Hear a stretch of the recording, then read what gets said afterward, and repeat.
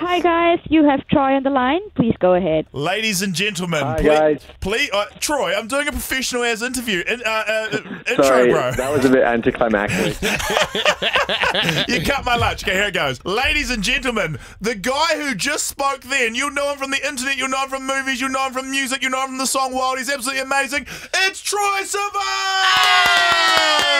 How good is? That was good. Yeah, that is very good. Don't be condescending to us, Troye Sivan. No, that was seriously. That was like one of the more enthusiastic ones I've had. Oh, we're fired up, man. We're stoked to talk to you. Troy, we've got to talk to you about the big news Thank you, guys. the big news of the day before we get into yours is that Kim and Kanye have named their son Saint. What do we think about it? Saint West. Is it a good name or could you have come up with a better name? I think it's a good one. I don't mind it at all. I think I'm not mad at any of their baby name choices thus far. No. Oh, that's good. All right, we can get on with the interview now. So He everyone made needs to me be feel- asked about He it. made me feel like a dick for not liking it now. He's such a nice guy. I like No, North. I mean, it's okay. I prefer North, but But North was taken, so they couldn't do that again. Right, exactly. Yeah. At least it's not like East or Wild West or something like that. No, how good would Wild West be? Because then you could be like, they named it after my song. Right, that would have been good promo, to be honest. Speaking of good promo, Troye Sivan, tell us who said this. And I know the tweet will be burnt into your memory.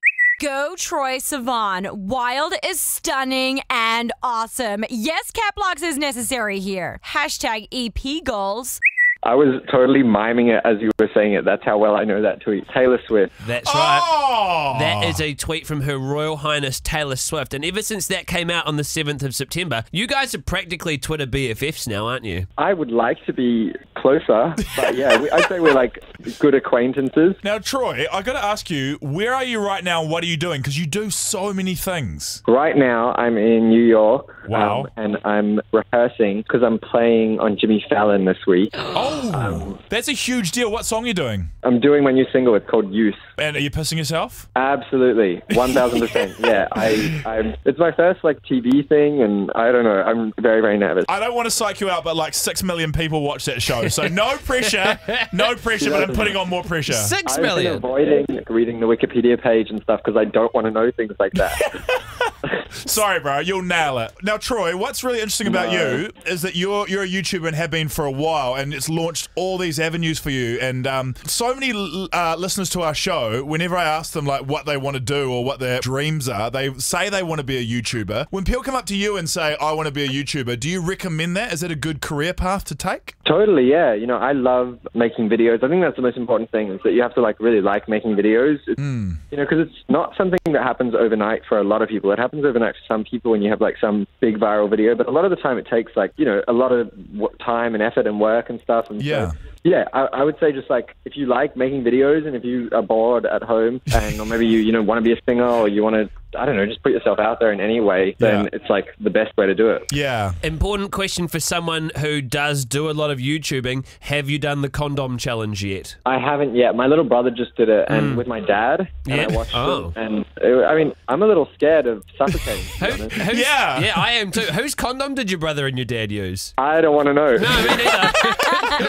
Troy, if you need some like video ideas, one of the most alarming questions that I've seen about you, I don't know if it's a question, more of a threat.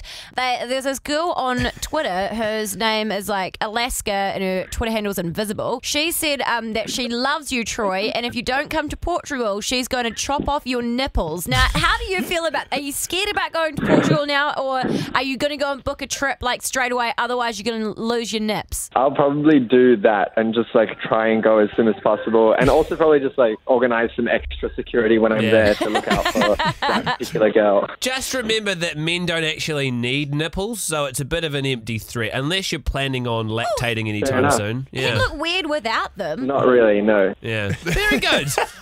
Troy, thank you so much for talking to us. You're one of the most requested. Twitter will stop tweeting me now. So awesome to talk to you and finally meet you. Awesome. Ladies and gentlemen, that was Troye Sivan! Hey! Thank you. Thanks, guys. man. Yeah.